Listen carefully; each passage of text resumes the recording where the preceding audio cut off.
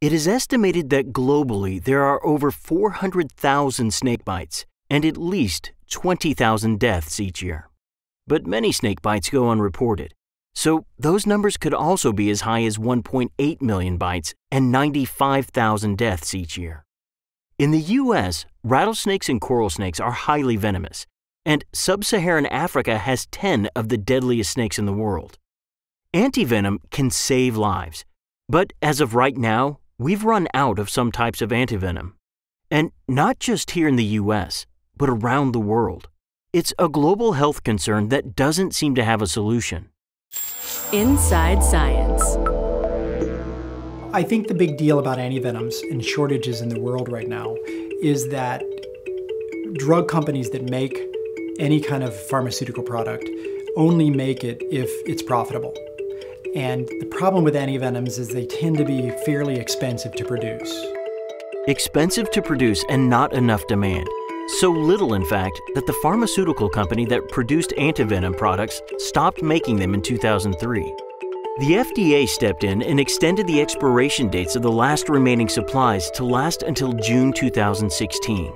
Richard Clark at UC San Diego Health says it will likely last even longer. So there's still expired antivenom around that we know still works. One day, that'll be gone unless a company starts to make the coral snake antivenom again. So in the United States, if not many people are bitten by coral snakes every year, the company can't sell enough antivenom to at least break even, they're not going to make the antivenom. Another company is not going to come in out of the goodness of their heart and provide coral snake antivenom in the United States unless they can make a profit doing that. Coral snake antivenom is not the only one running out.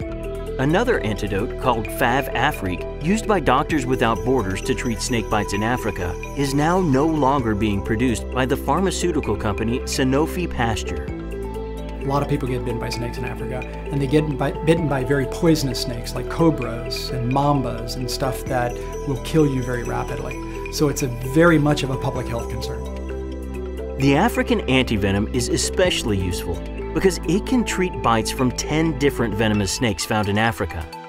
There are cheaper antivenom alternatives, but they don't always work well and aren't specific to different snake bites. They're riskier as far as side effects are concerned. They may not bind the snake venom as well as the more well-made antivenoms, but if it's all you got, it's better in some situations than nothing. Snake antivenoms are made by first milking venom from a snake. The venom is then diluted and injected into usually horses. They're large, friendly, and easy to work with. The horse will produce antibodies against the venom, which are taken from the horse's blood and processed for humans in the form of antivenom. It's a process that companies no longer want to invest the money to do. So right now, only cheaper alternatives are available in places like sub-Saharan Africa. From a public health perspective, and believe me, there's nobody that is more concerned about public health than I am, I definitely think that if I could have antivenoms available, that they should be. And if the federal government is willing to take on that priority, even if people can't pay for it, I think that would be great for them to do. For U.S. snakebite patients, the chance of encountering a coral snake is so rare that for right now there is antivenom, and when it runs out completely, doctors still have effective treatments. As an example, in the United States, if you were bitten by a rattlesnake and you came in and I didn't have antivenom to treat you with, I could still treat you in an intensive care unit with things like blood products and supportive care that would likely keep you alive until the venom had run its course through your body.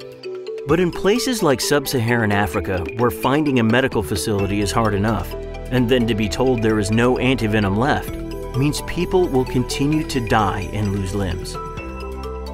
This is Inside Science. Inside Science.